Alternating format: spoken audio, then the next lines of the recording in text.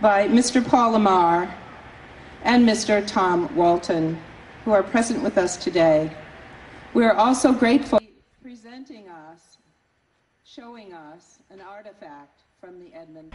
The students will also be reciting the names of the mariners who lost their lives, and we will be sounding a bell. The legend of the Fitzgerald, I think, survives to this day for a couple of reasons. The pride of the Great Lakes Fleet.